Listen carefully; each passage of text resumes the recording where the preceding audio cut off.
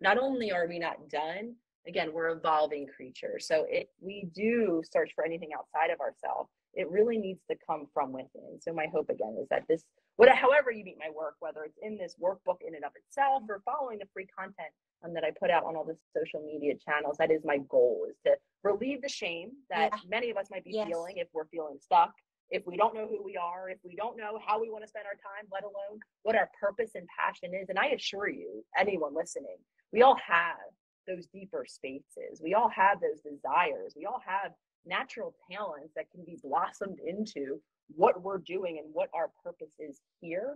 So whether or not we're stuck, again, disconnected from ourselves, or just desiring some helpful self-awareness, my hope is that whoever you are, that this will provide you an implemental toolkit that you can bring with you wherever you are on your journey.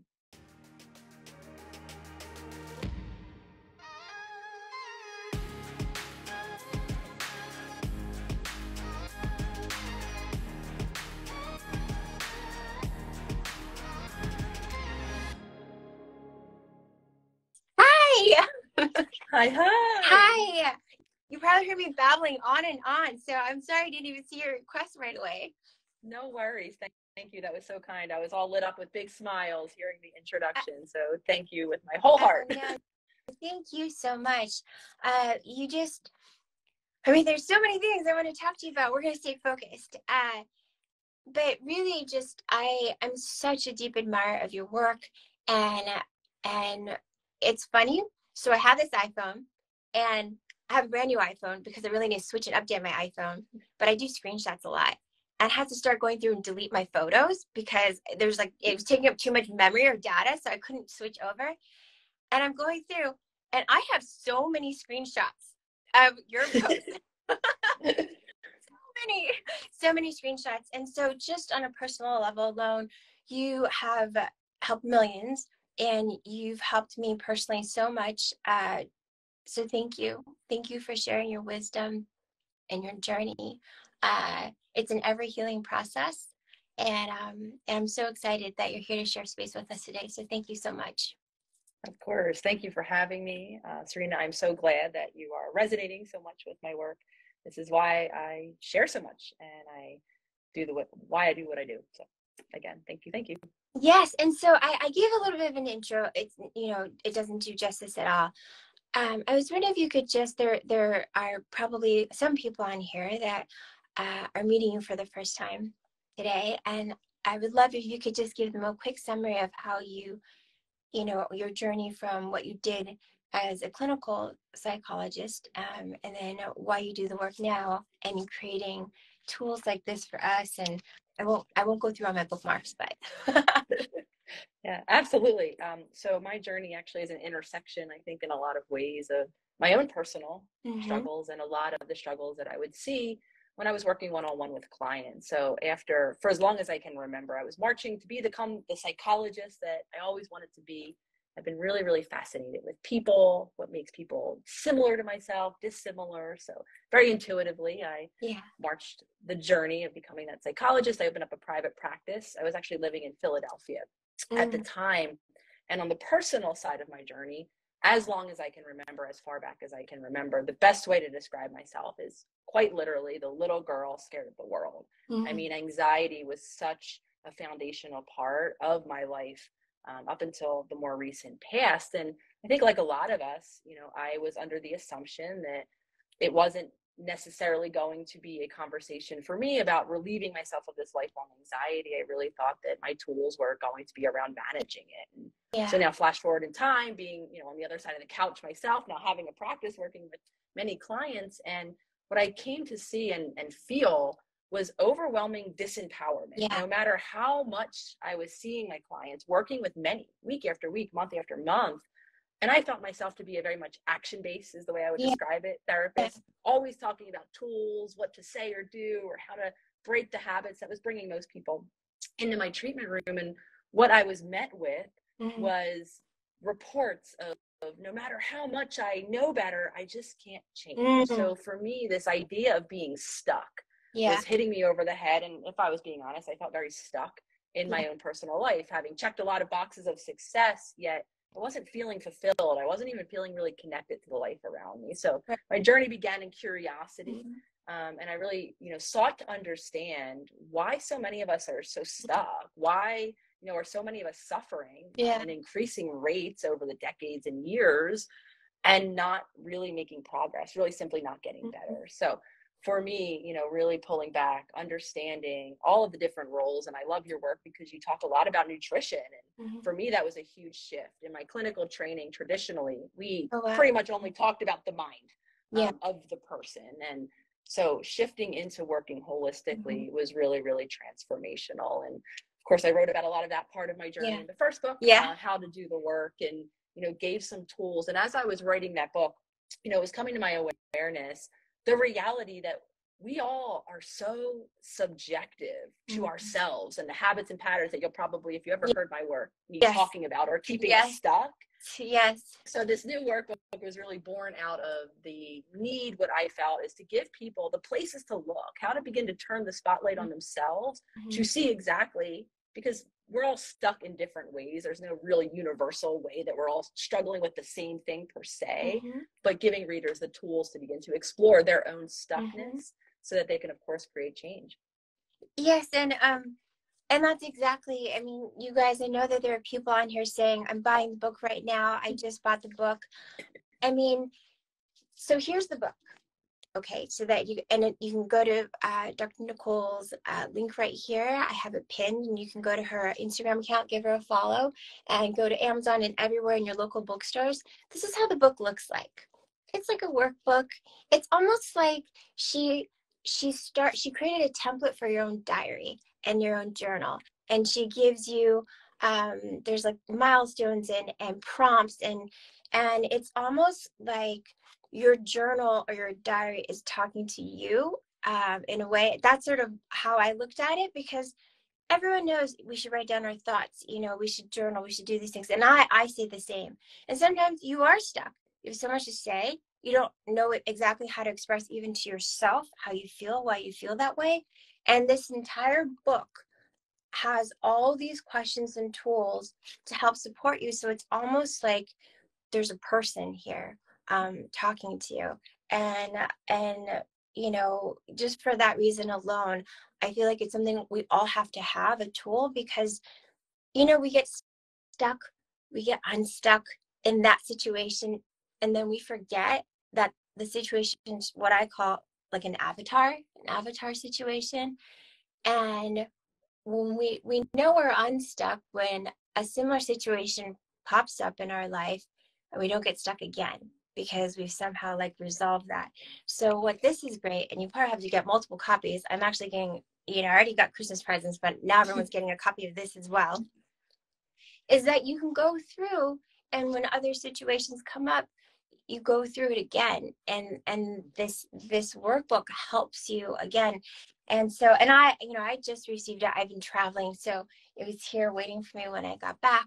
But I've been talking a lot. I would love if you could, share a little bit of what I had brought up, and that, so that people have some insights to what they're getting. There's so much here. It's magical. I want to actually go back, Serena, to something you said, in terms of like journaling and how much really do we know our thoughts? And as someone who never really resonated with kind of the free association or write your thoughts down journaling, I had a hard time really knowing myself in a lot of ways. And the reality of it was, I had a really pivotal moment in my 20s where I was, going on and on with a friend of some stress I was feeling about how I was going to spend an upcoming weekend, say. And I was going over how everyone in my life wanted me to spend that particular day, what they wanted of me. And my friend very calmly, when I was done talking about what everyone else wanted or needed from me, she very calmly looked at me and said, okay, well, Nicole, what do you want? And how do you want to spend your time? Now, this is very objective, right? How do I want to spend my Saturday, right? And I was so dumbfounded that not only could I not answer like how I desired to spend that particular day and time, when I really began to dive into that self-exploration at that point in time in my mid-20s, I came to realize how much I didn't actually know myself, let alone my wants and my desires. I was so disconnected from this idea of who I really was, or as the workbook, the self that I'm referring to, even in the title of it, is the authentic self.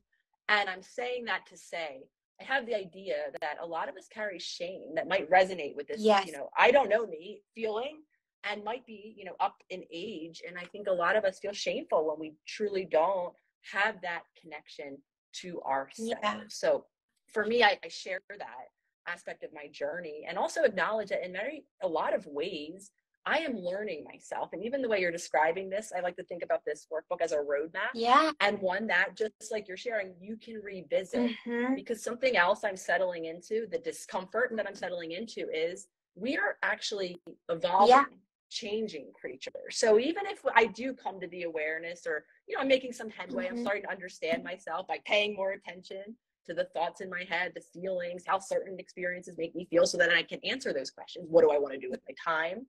Or what lights me up? However, I'm the age I am now, and I don't actually know what the future is going to hold, just like none of us do. So when I think about the tool that I would want to offer someone, I do want it to be a tool that can grow with the person, can maybe be that touch point, as we age into the future decades, of that self-exploration. Because again, something we also love to hate is there is no done. I have not found the place of I can just kick back, and I'm desperately searching for it. Don't get me wrong. I love this idea of being complete. I love checking the final marker. However, again, I'm settling into that. Not only are we not done, again, we're evolving creatures. So if we do search for anything outside of ourselves, it really needs to come from within. So my hope, again, is that however you meet my work, whether it's in this workbook in and of itself or following the free content that I put out on all the social media channels, that is my goal, is to relieve the shame that many of us might be feeling if we're feeling stuck, if we don't know who we are, if we don't know how we want to spend our time, let alone what our purpose and passion is. And I assure you, anyone listening, we all have those deeper spaces. We all have those desires. We all have natural talents that can be blossomed into what we're doing and what our purpose is here. So whether or not we're stuck, again, disconnected from ourselves, or just desiring some helpful self-awareness, my hope is that whoever you are, that this will provide you an implemental toolkit that you can bring with you wherever you are on your journey. Well, I mean, I haven't gone through the whole workbook myself, but I feel like maybe it's too soon to say, but I feel like I can say this accurately. This is an incredible toolkit packaged into this book, and I really think it's even for, I mean, you've helped me so much, and that's why I'm so excited just to meet you here. Hopefully we'll meet one day face to face and hug. But to meet you here, because you have, in so many ways, you've been a teacher for me, and to millions. And one thing that one of my mentors, my friend, and teacher said was that, this is Earth School, and you don't ever really graduate. You just keep going, and you just keep learning, and don't expect a graduation date, because you just keep learning. It's Earth School, and we evolve, like you said, as we age, and so our perspectives change, and what we thought, or maybe we did come into awareness to at one point, that awareness shifts, because that perspective shifts and our value system shifts. And so this is sort of like this ageless tool that we can keep going back to, because just being, and I love the science, by the way, that you have in here. Of course, it's always so helpful, and a big part of my practice as well. And just remembering, like, what those signs are, just reminding people, oh, that's just your brain. That's just your body responding to your brain, and not having any shame about that response. It's something that, like you, with my practice, if a client makes certain food choices, and to not to be burdened and weighed down by the shame, but to understand from science and from the soul, why you're making that choice. And then it becomes something that is healable, right? When you kind of break it down. And that's your work. And it's so incredible and inspiring. I wanted to ask you, why do you think we become so disconnected? We don't come into life disconnected, right? And so, and why, as it seems like as sometimes we get older, we know less who we are and what we want. We seem to know more when we're younger. And why is that?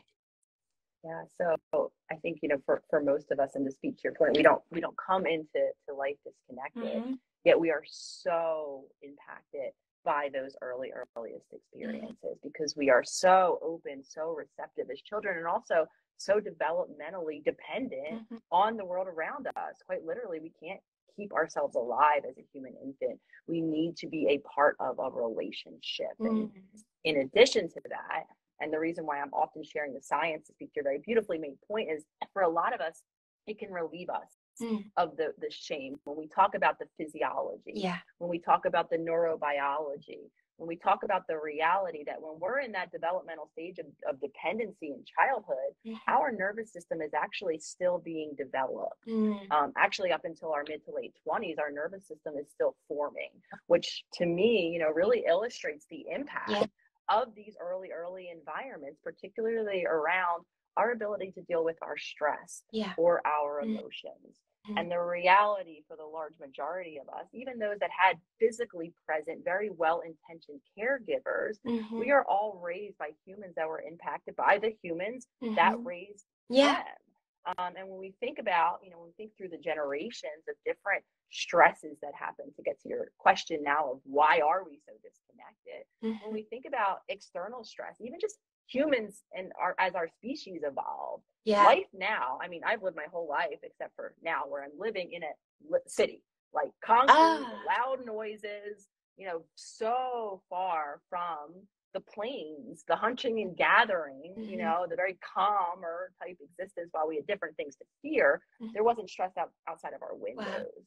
And then when we think about all of the different degrees of influence with things that have happened, Mm-hmm. To different cultures, to different, races out throughout the eons, really, we're talking again about a very real impact that can be passed through generations, that can Yeah. live literally in our biology. Yes. So we, in terms again of not only how are we dealing with stress, how are we relating to other people? So now we go back as a child in a state of dependency in an environment that we can't change, right? In an environment that's going to really determine how I can regulate my emotions. What is the relationship I will have with my emotions, with myself, and ultimately with expressing that emotional self to other people. Mm-hmm. And again, a lot of us, for different reasons, depending on who our caregivers were, where we grew up, what circumstances were happening around us, our stresses are extremely high. Yep.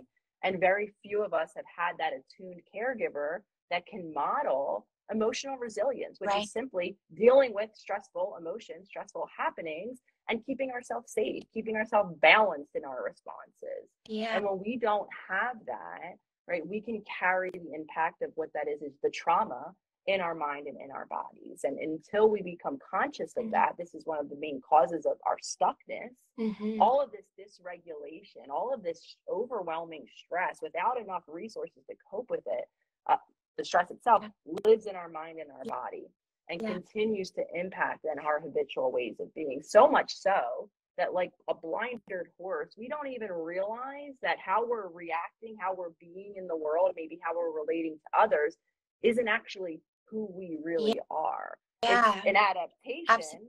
right, that came from our environment, but it doesn't really match what is beneath all of that. So my goal again is, and the reason why I love that you like the science as well, is to give people the understanding, the underlying reason, because typically there is a reason. However it is, wherever it is that you're feeling stuck, even if it isn't, for me, anxiety, right? Sure. Anxiety became my stuck point for a very long time. Yeah. There usually is an underlying cause and a cause that might allow you to create change, meaning it might be something in your environment. There might be a tool that you can use for your body. And the whole first part of the workbook gives a lot of grounding tools, breath work tools, ways to attune to what's happening here now and create safety in what's happening here now. Because a lot of us, again, are carrying the lack of safety from our past environments, and we're recreating it in our current. Yes, and thank you so much for all of that. That was so helpful. I just want to address the audience really quick. Yes, we're absolutely saving this live as we always do. We clean it up, we get it edited so it's easy for you. We have, we take notes and the team puts it together so the content is available for you guys. Sometimes it takes us a couple extra days, but it will be there. And of course, all of this content is in the book. And it's also in Dr. Nicole's first book, How to Do the Work, and also on all of her social platforms. It's so generous what you've done and that you continue to do. And so for those of you that are struggling, there are free resources, and then there's also resources in this amazing book that everyone needs.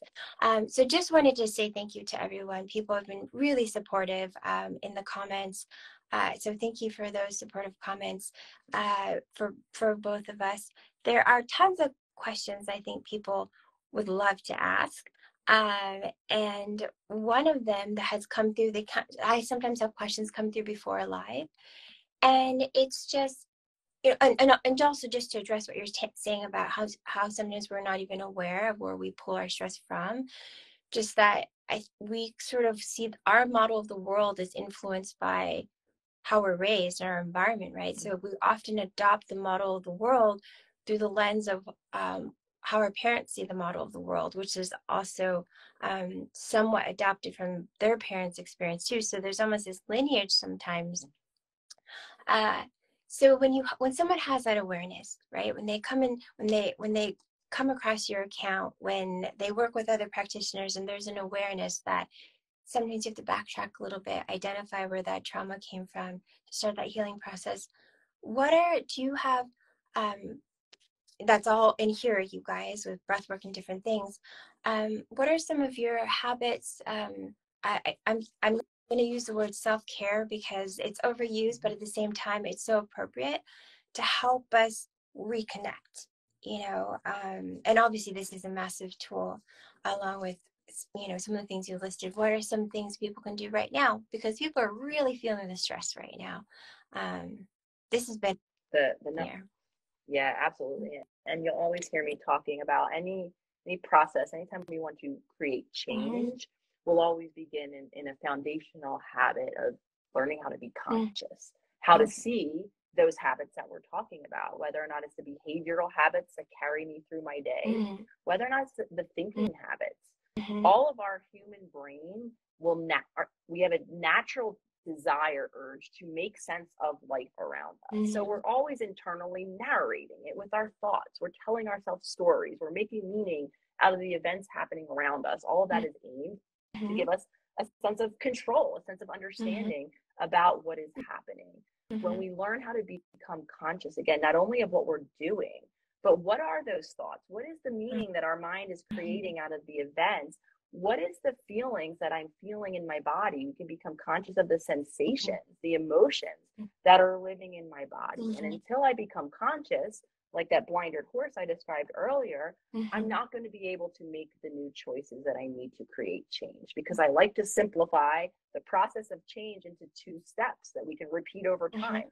The first one is become conscious of what's happening. What's creating the habit that you want to change in the first place, right? Is it behaviors that I'm doing? Is it thoughts in my mind? Is it overwhelming emotions in my body that I don't feel like I can be responsive to?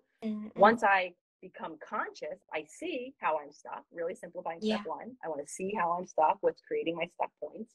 Me with the belief, of course, that a lot of that is what I've carried with me from childhood. Then I can take the next step, which is making those new choices. Because to change, we have to snap out of that autopilot that's making the habitual choices for us that will run the show. If you don't pay attention to your life, we'll just go about it the same way probably that we did yesterday and the day before. So to create change, we want to be a conscious participant. We want to tune in. What are those habits that aren't serving me? What are the thoughts that aren't serving me? What are the feelings, so I can then make new choices? Yes, no, that's so beautiful. And I just want to repeat something that you said, which is what I bring up often as a practitioner, is just you have to be a conscious participant. You can't just be executing what someone tells you to do, right? And could you actually take a moment to explain to us why that doesn't work? Why just simply executing what someone says to do, because even though that can serve as a guide, if someone doesn't know this is a guide, they're executing what you're telling them to do as a guide, then there's that next step, right, of just being a conscious participant. What makes a conscious participant? Is it being committed?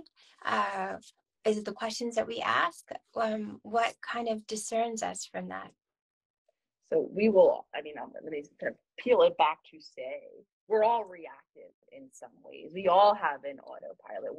None of us are conscious 100% of the time. So whether it's your habit to outsource or to ask others, right, to follow the instructions of someone else what you should do, I just wanted to make that point that we are all technically doing what someone says we should do. Someone, though, is just our autopilot that lives in our head. Though, to speak to the point of being someone who saw one of my habits was to do just that, to outsource. Just like I did with my friend that day. I'm actually happy I told that story, because just like I did with my friend that day, asking what everyone else thinks I should do, that was a habitual pattern in my life. I never stopped to ask myself about really much of anything before I looked to others. And, you know, in my opinion, that could create, even though if we have well-meaning, well-supportive, even well-knowledgeable other people, what we're sending to our subconscious, ourself, is that we can't be trusted, that we do need someone else's guidance. And this is separate. Guidance is separate from support. A supportive guide walks next to us on our journey, and that can both be possible. But when I'm saying, oh, I don't matter, Nicole, all that matters is what whoever it is, even if it's an esteemed person, like I was saying, what I'm sending to the being inside of me, a message, is that I'm actually not to be trusted.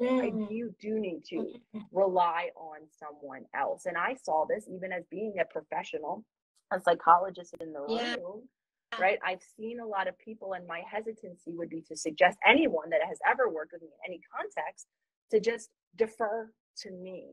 And I see a lot of that, you know, again, for many different reasons, with this idea that we need to just outsource or to believe what someone else says because of the credentials after their name or whatever it might be. And my hope is that whatever supportive professional, wherever it is that you're doing the work, that we can evolve into that more collaborative approach, because each of you listening, all of us have the deeper knowledge of ourselves. I mean, we're the one who spends the most time with ourselves. We're the one who's going to be responsible for showing up and becoming conscious so we can change consistently. So to go back to, I think I heard you say something about being consistent, right? The consistent repetition of new choices creates new habits. That's all going to be on me, regardless of the support I have around me. And of course, I'm a proponent of support. One of the first things I did when I created the Instagram account was to start to use a hashtag so that people who were resonating, hashtag SelfHealers, can find each other in community, because it is very clear to me how important safe communities are, where we can begin to have language, share our ideas freely, and hear from other people who might not be living the exact same journey, but again, who could be that emotional support on our journey. So again, we create new habits by becoming conscious, by consistently making new choices. And my goal is that what we're beginning to do in those new choices is factor ourselves in, become that active participant, tune inward, ask yourself, whoever's listening, what do I want? What do I need? Especially if you're like me, always the person who's worrying about what everyone else wants needs around you.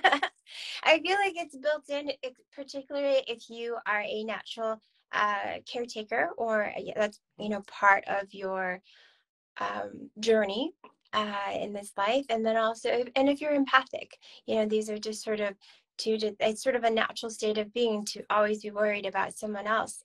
And, you know, I thank you again so much for everything that you're saying. It resonates, and it's clear that it resonates so deeply.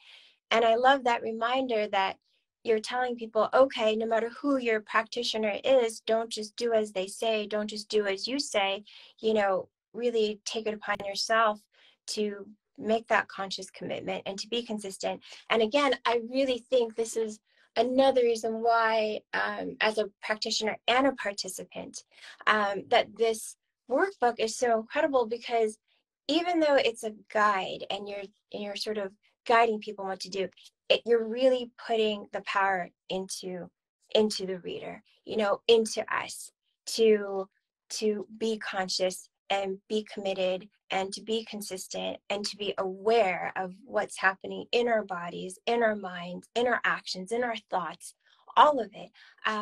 And it's done so well that you almost didn't even realize that that's what's happening as you're going through this incredible book.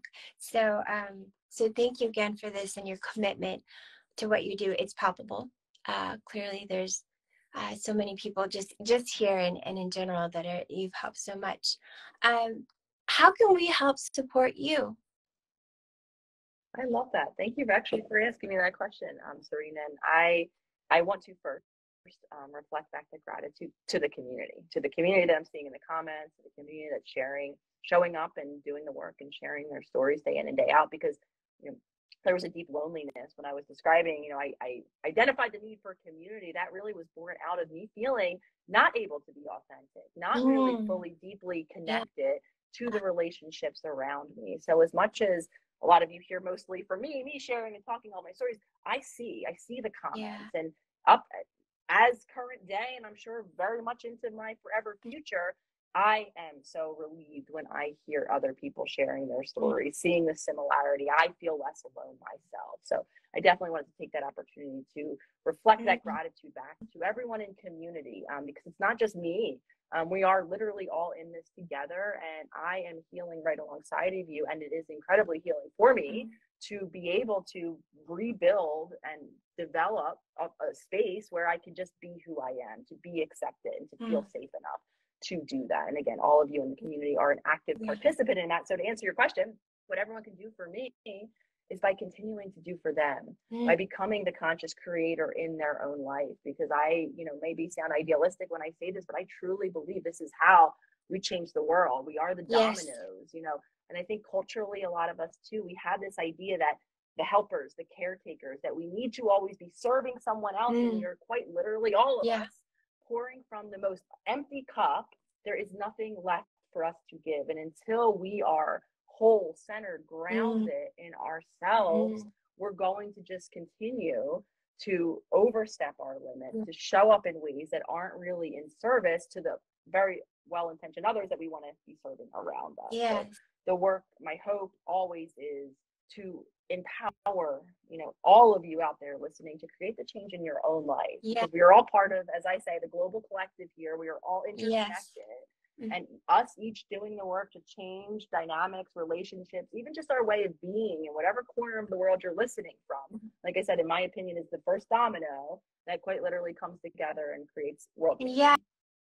Oh, that was so beautiful. Thank you so much for that. I just resonate with every single word, and so clear that so many people here do as well. It's so true. When you share your stories, you create such a safe space for others. And that's a reminder for myself as well. I have a team. I'm so supported. I have a village that helps me do things, and I don't need that. I need, well, don't get me wrong, you guys. I need you.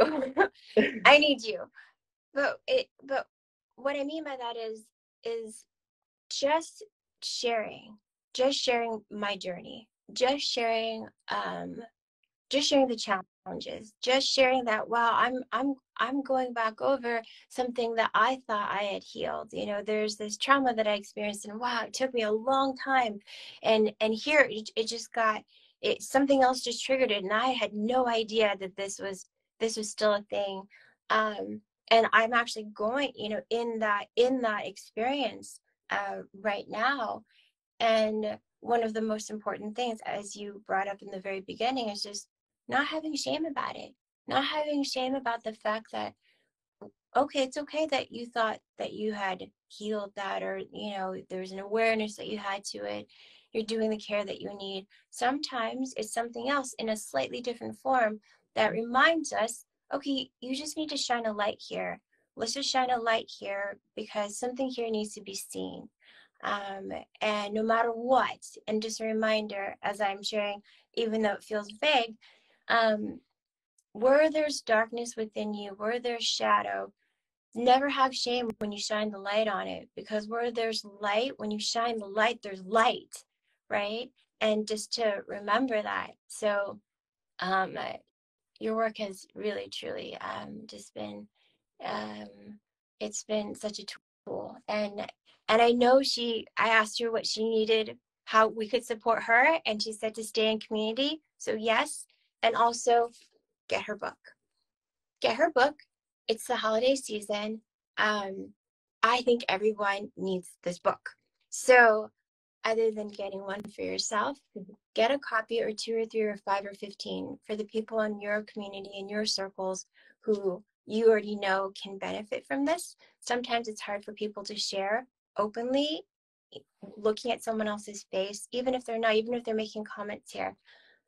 This might be the first step to someone's healing journey, because they're not just, they're with all of us. They're with Dr. Nicole. They're with all of us as they go through this beautiful journey here. So I think this is something that we could do for her. Just my thoughts. And where can we get this? Everywhere, right? Yes, it's hit the shelves pretty much anywhere major books are sold. I have an Instagram account, howtomeetyourself.com, and a website. Yes.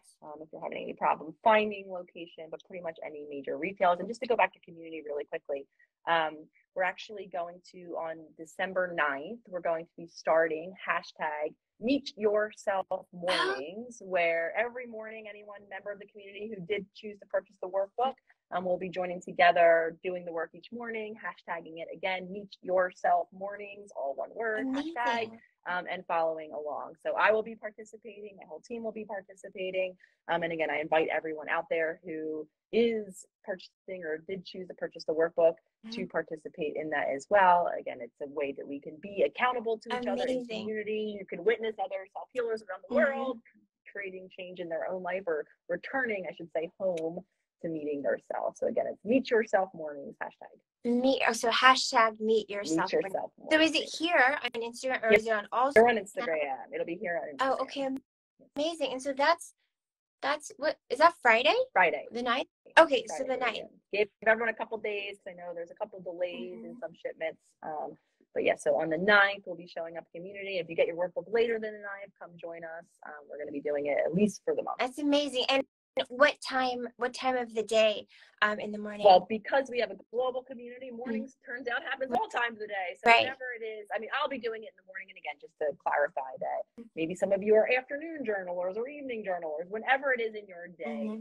We just kind of like to Meet Yourself Mornings, if I'm being honest. There's the hashtag. So whatever it is in your day, you can hashtag it at any time that you do it. I love it. Okay, so that's what we're all going to do on Friday. And you guys, this is Gizmo. So Gizmo, for those that have been following me for a while, has been my co-host, and then we moved, so he couldn't walk around the back couch anymore, and he hasn't been feeling so well this week. So he's here, and he's here to get some love and healing from everyone here, from Dr. Nicole. Sending Gizmo it from me. Yeah. So much love, Gizmo. You little sleepy. So we're also sending Gizmo a little love and healing too today, right? Skippy. Well, I'm so grateful. This has really been so magical, and I'm so grateful for your time. We all are. I would love to, I don't know, we can follow up or do something. Would love anything we can do to support you. Meet Your Mornings. Look at Gizmo. You look okay. So, anything we can do to support you, we're here to do that. And thank you again for what many people are going to receive as part of their holiday gift from me this year. So thank you for making that easy. I love it. Thank you, Serena. Thank you for your support. Thank you, community. Thank you, everyone. So much love to you all. Thank you so much. And then this will be out, you guys. We'll let you know. So stay tuned. And down at the pinned comment here is Dr. Nicole's Instagram account. It is the Holistic Psychologist. She's magical. Give her a follow if you don't already, and get the book. And I hope to see you. What part of the world are you in right now? I live in Scottsdale, Arizona. Oh, okay. I go there. I have a lot of friends there. Yeah. I will have to reach out. Next time you come through, maybe we'll get that hug. Yes. Okay, good. Yay. All right. Thank you so much. This is amazing. Thank you, everyone. All right. Talk to you guys soon. Bye.